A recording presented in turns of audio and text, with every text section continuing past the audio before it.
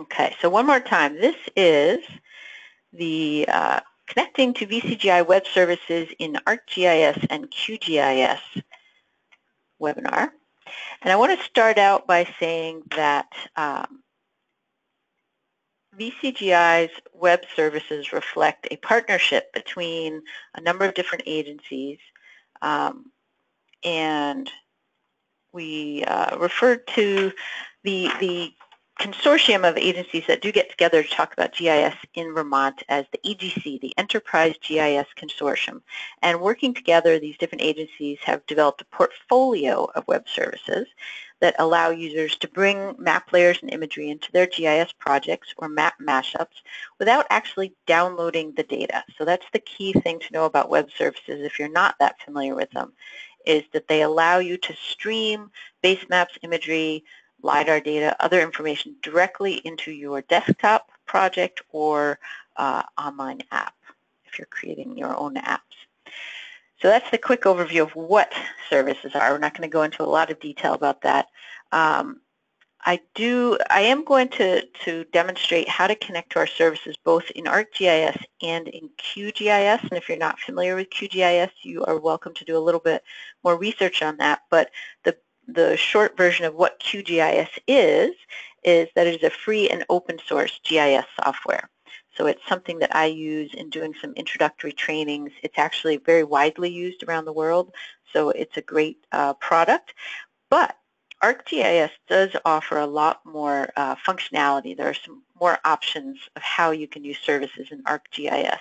And I'm not going to go into those in depth because we're going to try to keep this as short as possible, but I will touch on some of those.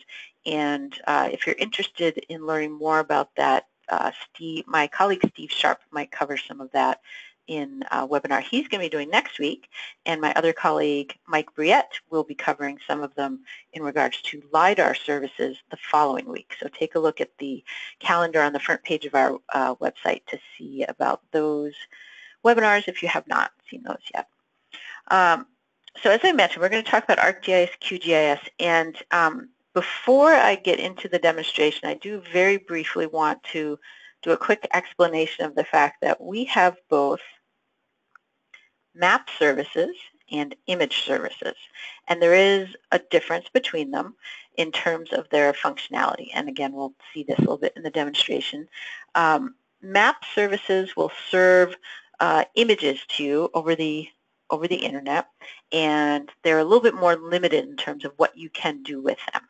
But they are a great way to get those images of those map layers into your projects and your mashups. Image services offer a few additional types of functionality. You can do a little bit more with them. The other distinction I want to make is between cached services and non-cached services. Cached is spelled, we'll see that in just a second actually. Cached is spelled C-A-C-H-E-D. So for each of the types of services we have, the map services and the image services, within each of those you will see cached and non-cached. And I want to very briefly talk about what I mean by cached and non-cached, just because it's something not everyone's familiar with. This is just the page from ArcGIS Desktop helps or resources web page, and I just thought that I want to point it out because I couldn't find anything else on the internet, to be honest, that just briefly would give me some pictures and some words to help explain this. So the pictures are not the clearest, highest quality images, but if I zoom in just a little bit, I think you can see that the basic idea here is that for a particular map service or image service, you pre-compute images of that service at different scales. So as you can see here, if it's not too blurry, we have 1 to 2.5 million scale, a 1 to 1.25 million scale, a 1 to 500,000 scale, 1 to 250, and 1 to 75.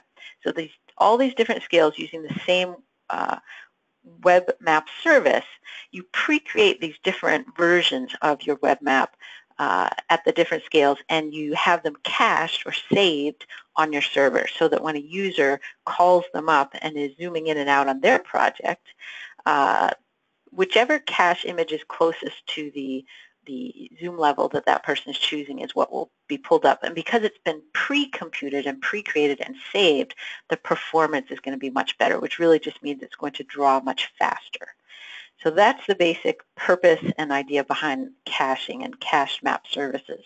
This is actually what makes Google Maps work so fast. It may or may not be something you've ever been aware of, but in the mapping, the digital mapping community, one of the amazing things about Google Maps and Google Earth was the fact that all of that very dense imagery data and map data came up in your view so quickly and redrew so quickly as you moved around and zoomed in and out. So this is important only because as you see the different services that we offer, you're going to have to make decisions about which you want, and understanding the difference, and we'll see a little bit in my demonstration, the difference in terms of functionality as well as performance, and you'll make your decision in terms of what works best for you. Okay, that's all I want to say about that. You can ask me questions about that if you'd like, but I will warn you that that's pretty much the depth of my knowledge, and if anybody has more questions about that, actually I would recommend that you save them for Steve's webinar next week if you can participate in that, or take a look at his recorded webinar afterwards. All right, we are going to move on to the Open Data Warehouse. So hopefully you all have noticed, if you're interested in Vermont GIS data, that VCGI put out the new Vermont Open Geodata portal early in the new year. It can be accessed from a bunch of different places, but right here on our front page under the welcome paragraph, it's in the first bullet, a link to the portal. Oh, I did already have it open. And so this is an ArcGIS open data portal. And you will notice that it's design-wise, it will look fairly similar to other portals that use this platform. Up at the top, we have icons that take you into various data ISO themes. But just below that, you will see a section that says Web Services. So here's some categories of web services. If you know you're looking for imagery services, you can go right into that category. You know, the various categories. Obviously, if you're interested in parcel map data, you'd go right to that. The more services basically is all of those plus everything else, which includes geocoding services. And there are a fair number in there. There's a number of different ways to filter. We're not going to get into that today. I am actually going to use the keyword search because I have an interest in our base map service. And our base map service really is not what people often think base map means, which tends to refer to imagery. Our base map is really just a map service that has a bunch of different map layers, vector data layers that have been put together into a pre-symbolized map that you can indeed use as a base map for other maps that you might want to create. So as you can see, oh, and the other thing I didn't mention about our services, many or all of them, I think maybe all of them, are also available in two different coordinate reference systems, Web Mercator, and the reason we provide that is people who are creating mashups that use the Google API, that is generally done in Web Mercator. So we provide our services in Web Mercator as well, in case people would like to bring these services into a Google API mashup. Also, you will always find our services available in Vermont State Plane Meters. So if you're not using, creating something that already is in Web Mercator, I would recommend using State Plane Meters. So make sure there's nothing else I was going to point out. Okay, so here's the base map. You can see right off that we have a cached version and a non-cached version. Sometimes you will see that the title actually says no cache, but if it doesn't say cached, it's not cached. If it is cached, it definitely will say that it's cached. And here is the base map in State Plane Meters, not cached. So the first thing I want to point out before I click on this actually is the fact that we know this is a service. I can sort of tell because it says we're Web Mercator. We don't have any other data that you would download that's in Web Mercator. But I want to make sure that I'm looking at a service and that I'm accessing a service, and I do that by checking this thumbnail over on the right, and that's going to tell me that it is indeed a service. So I'm going to go to the Vermont base map, Vermont State Plane Meters.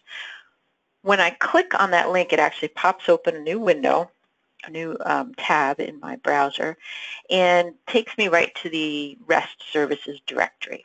Now, this is a little bit perhaps not that user-friendly, but it is the best way for us to provide you access to a number of different things, because this already exists and it gives us access to a few different versions of the service. So one is that if what I want to do is simply pull this service into ArcMap, ArcGIS, I can just click right here and download a layer file that will basically do the work for me and plug it into ArcMap. Notice that there are some other options here. You can click on Google Earth and it will indeed open up Google Earth and pop the service in there. You can open up an ArcGIS online map viewer and view the service in there just by clicking on this link.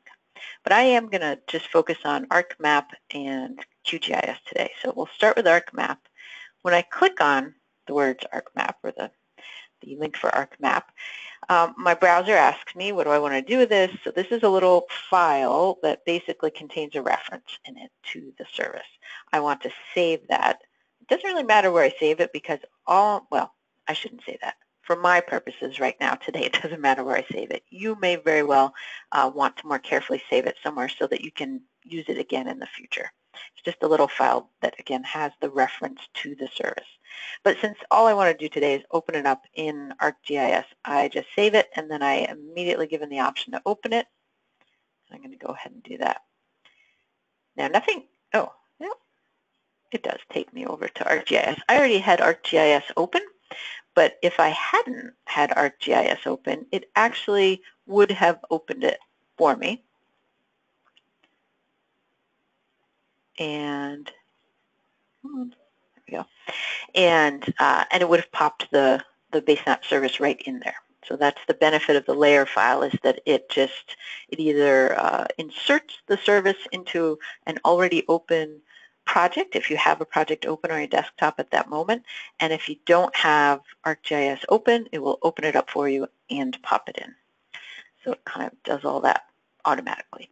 So here's our base map service. Looks kind of like a simple map. Over on the left, it looks like there's only one entry here in our table of contents, but in reality, if we click on the plus sign next to the listing for the base map service, you'll see there's a bunch of categories, and even those categories, many of them are contain multiple data layers within them, and so on. So one of the nicest things about using this base map service within ArcGIS is the fact that you not only get access to all of these layers, and they're all pre-symbolized, set to only show at certain scales. So if I zoom in, you'll see that what we see actually changes quite a bit. I'm now seeing a lot more roads, the more local roads. And there's also a lot of layers that are not turned on by default, but that I can choose to turn on, like buildings and building address labels, all set up only to show at an appropriate scale. And the really nice thing about it is the fact that they are all listed individually over here in the table of contents, so I can choose which of the layers I want to have on or off. And you'll see that that's unfortunately one of the drawbacks of QGIS in terms of using our services, at least, is that you don't get quite as much functionality, even though you can bring in data layers and imagery. So, sorry, I just want to make sure I'm not forgetting to mention anything.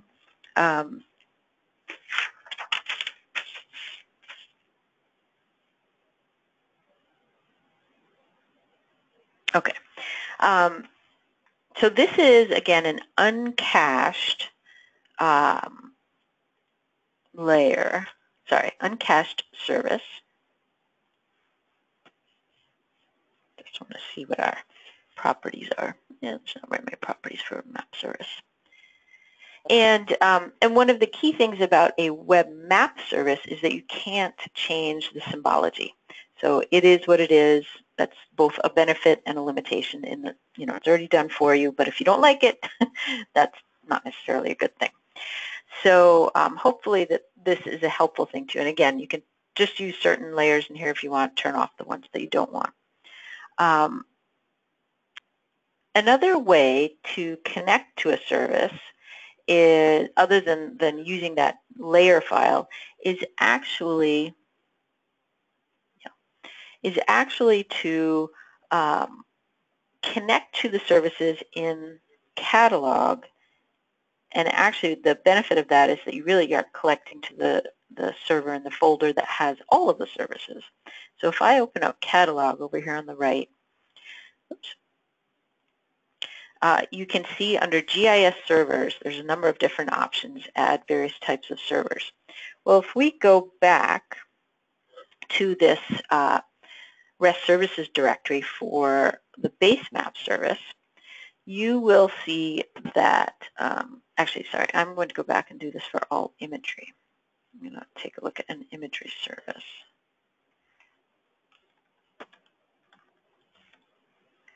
So I'm just doing a keyword search on all imagery because I know that we have an image service that both contains all of our imagery, and notice that it also contains indexes, which, to be honest, is kind of the most useful thing about this particular service. It's a little bit heavy with all of the imagery, and it's actually a map service. I'm sorry, I think I said it was an image service. This is a web map service, which makes it a little bit slow as compared to an image service. But as I said, the benefit is the indexes. So I'm going to go to this service, and instead of clicking on ArcMap to get that layer file, I'm going to look up here at the full URL. And I am actually going to copy it from everything before EGC services, because that's kind of the most generic portion of this. I'm going to just copy that. And if you're not sure what portion of it to copy, you can actually look at the name of the service. So the name of the service at the top of this page starts with EGC_services. So that's really the name of this individual service. Everything before that in the URL is the more generic address of where our services are located. So now that I've copied that, I'm going to go over here in Catalog. I'm going to add an ArcGIS server. I just want to use services. I don't want to publish services. So I'm going to paste that in here. So I just replaced the little HTTP in there with the full URL. Don't need a username or password. And now it appears over here under GIS servers. And if I open it up, I can see, oh, there's folders within that. And within the EGC services, there's a whole lot of different services. So we've got both image services and map services. And you can actually tell the difference by the name, IMG at the beginning as opposed to map. And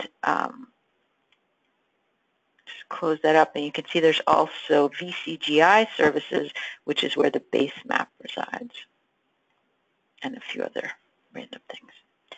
So the nice thing about this is once you've made this connection in ArcGIS Desktop, any project, any new project that you open up and come back to, you will, as long as you're still, you know, you haven't reinstalled your software or anything, using the same computer, obviously, you will see that connection is still there, and you'll be able to connect to any of the services.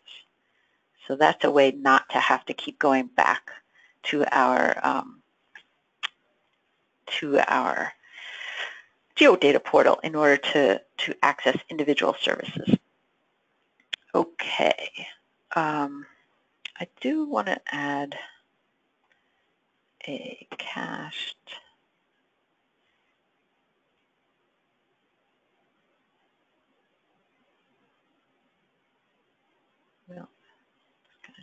maybe we can do the cached base map.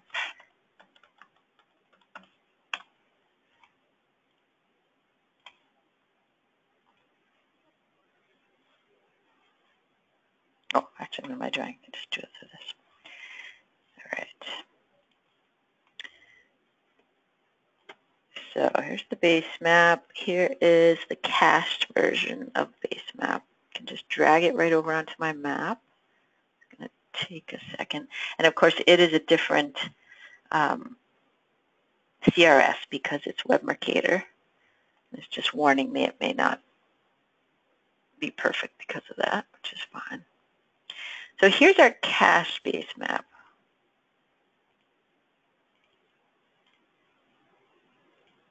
Works pretty much the same way.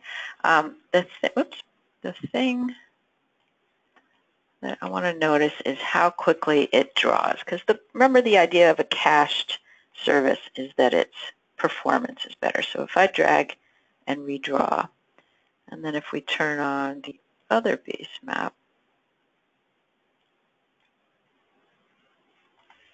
it's a very slight difference, but I think you can see it. I think actually it's a little bit more noticeable with imagery. Okay. Let us now take a look at some imagery.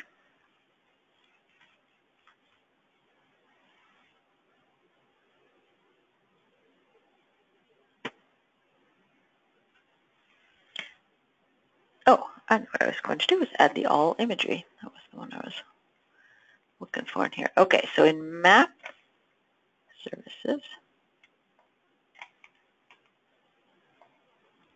this is the way.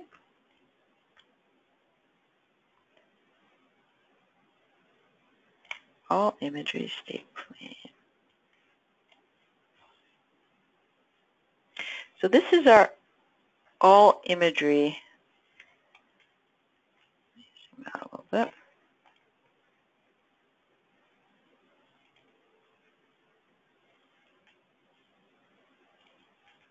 And I'm opening up over in the table of contents to show you that, so by default it's showing us color imagery, but it also has color infrared, black and white, and the indexes. And I'll just show you briefly. If we open up color imagery, you can see it's all listed individually. Black and white, there's actually a lot more because it goes back farther in time. This also has some of the smaller collections in there, like Randolph Village. There's a few random smaller extents.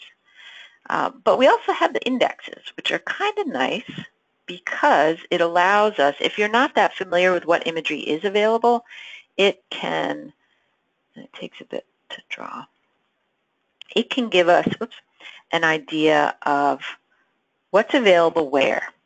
And again, if you open this up, it has all the individual indexes for the various imagery collections over the years. Which means not only, and by default, certain ones are turned on. So if you're looking for something in a particular area, make sure to open up all of these subdirectories in the table of contents so that you can figure out whether you actually have everything turned on that might be of interest to you. For instance, if you zoom into the Barry-Montpelier area and you're not seeing something, it might be because you haven't turned on those particular indexes yet. And so you can see there's a number of different things here. And again, you can turn on the imagery in the background if that's going to help you figure out whether an extent covers the area that's of particular interest to you.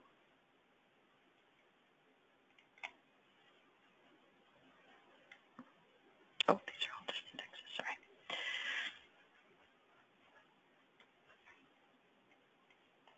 So you can turn things on and off and figure out what's available and whether the extent really covers your area of interest.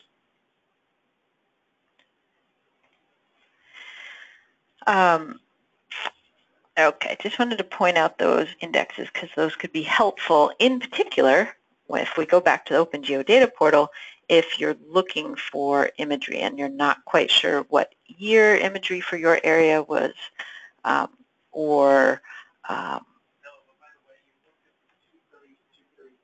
basically, if you're not sure what the extents are for the different years, it can be very helpful to have an idea ahead of time by having looked at an index. Because if you click on imagery services, what you'll find is there's a lot there. It's a little bit annoying to go through all of them.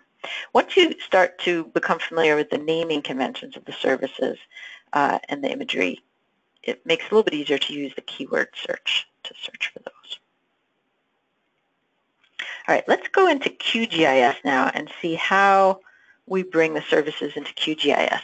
For anyone that hasn't used it, you can see it's very similar to ArcGIS. It's set up the same way. It's just very familiar. It has a map area. It has a layers panel, which is the table of contents. Has a browser panel, which is just like catalog. And the way that we bring a service in is very similar.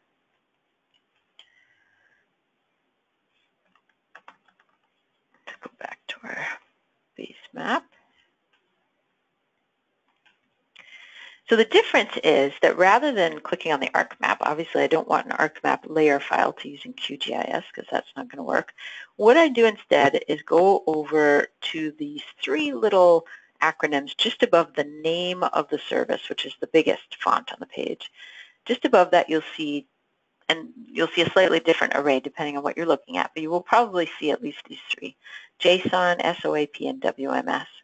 WMS is the one that I'm going to take advantage of, and all I'm going to do is right-click and copy link. So I'm just copying the link that this represents. And I go back to QGIS. My add data options are along the left here, and I'm going to choose add WMS/WMTS layer. I'm going to say I'm creating a new connection. I'm pasting that URL in and then giving this a name. And click OK. Oh, I already have one in there. So all of the connections I've made are listed here. I make sure the one that I'm interested in that I just made in this case is here, is the one that I've chosen. I say I want to connect to it. If it successfully connects, you get this. If it doesn't for some reason, if you didn't copy the whole URL or whatever, tried to type it in, didn't work out, you'll get an error at this point. But since I'm seeing all this, I know that I successfully connected. And it's reassuring in the sense that indeed it's the base map. We are seeing the same list of data layer categories that we saw over in ArcGIS. And we can open these up. So like roads, for instance, we could choose to open that up and see the different categories of roads that are included in there. The difference is that if I bring in the whole base map, I'm going to change the image encoding. I don't actually think it matters between JPEG and PNG, but I find that PNG works best in QGIS in general, so I have a tendency to switch that. So if I pick base map, first of all, you'll notice the layer name now is trying to compile all of these different categories of data into one, which is going to look a little silly. But I'm going to click add, and you can see that it works. Whoops, forgot to change the projection. So it works. We see our base map. If we zoom in, we will see those other layers come up. What we don't get, unfortunately, is that full listing of layers that we can individually turn on and off over here in the layers panel. QGIS doesn't interpret the service the same way, and therefore it can't give us that level of functionality, unfortunately. But this is something that, by the way, if there's somebody out there that has more knowledge than me and can help me figure out how to achieve that, I haven't heard from anyone that there is a way around this. But the usefulness of the base map, I find, is not so much in bringing the whole thing in as, if we go back and connect to it again, it actually allows us to bring in all of these individual layers. So it would be not so convenient to try to actually recreate the base map, but it could be convenient just for bringing in some pre-symbolized layers, like maybe the town boundaries or maybe the roads. So doing them individually works quite well. Now you're still limited by the settings in terms of what scale things come in at. You can't change that. But if that works for you as a background in a base map, that's pretty convenient. And we can do the same thing with imagery.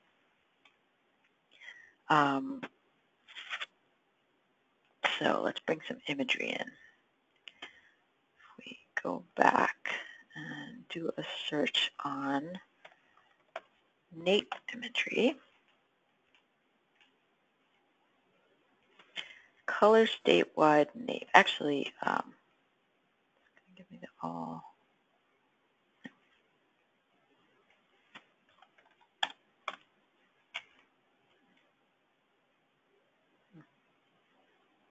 There we go. So we have a service that says Vermont NAPE, NAIP, which is the National Agricultural Imagery Program. Vermont NAPE imagery all years, not cached, Vermont state plane meters. We also have, I think there's also a cached version of this. Let's start with the not cached. And again, I'm going to do a right click on the WMS and pop that into QGIS.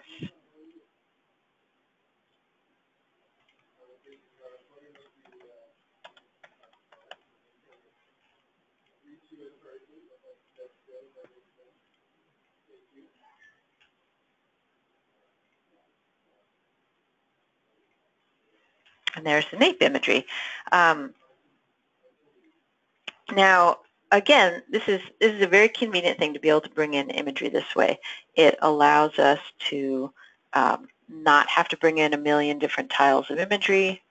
This is not cached. You can see it takes a second for it to draw. But it's very convenient, and it's just a convenient way to bring imagery in. If we go back to ArcGIS and connect to, let's turn some of this off, and connect to the NAPE imagery. So NAPE state plane not cached. We can look at another neat aspect of interacting with image services. So because this is not cached, I can actually open an attribute table for this service. And what I find in this attribute table is each individual year that we have and that we make available through this service is listed separately. And it even has an attribute called year that obviously identifies the year. And what this means is we can bring in this service that has these multiple years. We can go to properties and we can actually do a definition query. And we can say we want year to equal 2003. So now we are only looking at the 2003 NAPE imagery, and we could actually rename this to say NAPE 2003. And then if we want, we can just copy this. Oops.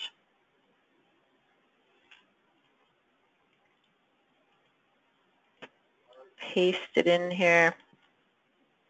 Oh, no. Well, we can add it again, and we can do another one that has the next year of NAPE. Do a definition query and say year equals 2008. So now we can kind of toggle back and forth pretty easily for a particular location. So that's kind of a neat feature of the image services. Another thing that I'm not going to go into because, again, I want to stay pretty basic with this this webinar and focus really on just connecting to the data for the most part. But Steve pointed out to me, and he might talk about it, or actually Mike's going to talk about it in the LiDAR services webinar in 2 weeks, the fact that when you're using non-cached image service, you actually can change aspects of how that imagery is displayed. So by default, various things are set the way they are set, but you can change some of this, and that will actually change how it is displayed in your project.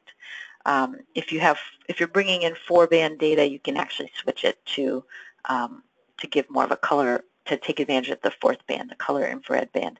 I actually don't think this is coming in as 4-band, but some of the services, the image services are. Again, I don't know a lot about this, and I'm not going to do much beyond just pointing this out right now. It's something that you could look into more, or if you participate in the webinar in 2 weeks, you'll see an example of this with our new LiDAR services. Oh, I know, I was going to see if we could compare cached data, cached image services. I guess the name, you know, how is cached?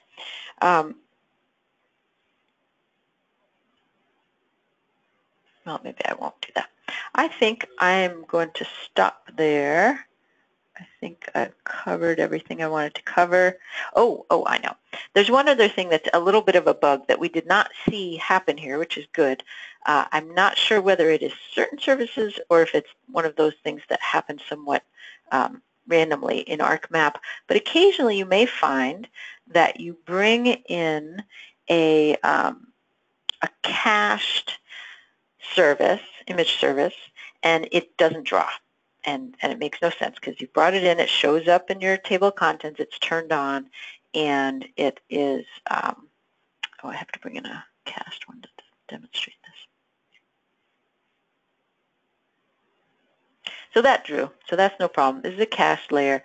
If it doesn't render, the solution is actually to right-click on the name, go into the context menu, and unclick Enable Cache View Mode. So for some reason, it will still be cached, I believe, but you can actually choose to change from cache view mode to not cache view mode, and that will solve that particular bug. So that's not really a feature so much as a bug fix, or not bug fix, bug workaround if you do encounter that with any of our image services when you pull them in. So if you pull them in, they don't seem to draw, and it's a cached service, check for this Enable Cache View Mode checkbox and uncheck that. Okay, I am going to stop there and take a look at any questions that you may have sent in. And if you have any more questions, this is your opportunity to send them in. Okay. So let's see, David has a question that says, is there a way we can take this, and he asked us a little bit earlier on, is there a way we can take this data and manipulate it ourselves? I see there's no way to access the attribute table. So yeah, as you just saw, there is some limited ability to manipulate with the non-cached image services. But beyond that, that is pretty much the limitation, especially with web map services, that you definitely don't have access to the attribute table. You don't have access to changing the symbology. There are other types of services, I believe feature services, that do give you that ability, but we are not publishing any feature services yet. And I don't know a lot about that. So in terms of the services that we currently publish, map services, you really can't manipulate them in terms of symbology or labeling, anything like that. It's really just turning it on and off, turning the layer or the portion of the service on or off. With the image services, there's some limited ability to manipulate. And he also asked, is it QGIS from here on out, which it wasn't. I went back and forth a little bit. So if anybody has any other questions, feel free to send them in.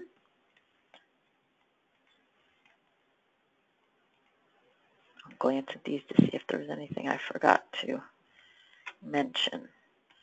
As I said, there are other types of services that we have not published yet, that I have not really played with yet, but QGIS also has why is that not showing? Has the potential to add other types of services. I think WFS is Web Feature Service. But since I haven't done that yet, I can't really say much else about it.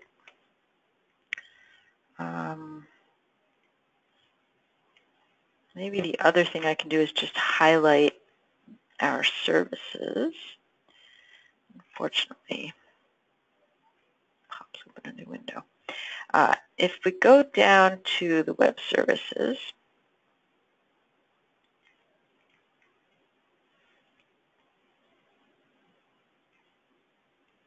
I think I will just point out the fact that there are a number of different services in here. We also have the geocoding service, which obviously I'm not going into today, but there are imagery services, map services that include things like hillshade base map, also USGS topo maps.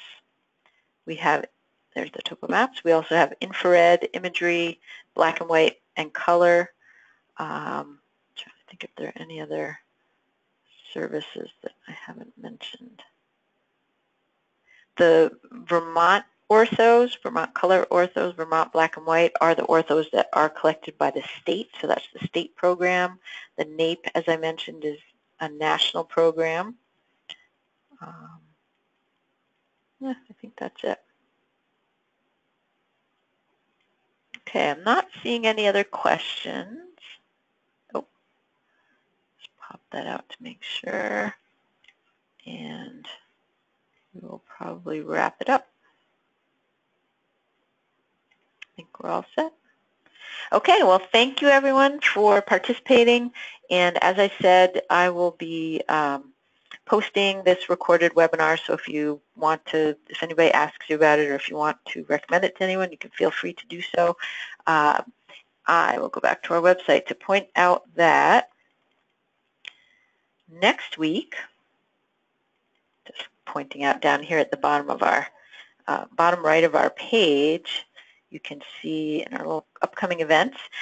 Next week on the 1st of March is Geospatial Web Services, A Look Under the Hood. So Steve Sharp, who's in charge of our services, is going to talk a little bit about how they work and maybe a little bit about why we've made some of the decisions we have about what's on offer and how it's offered, that kind of thing.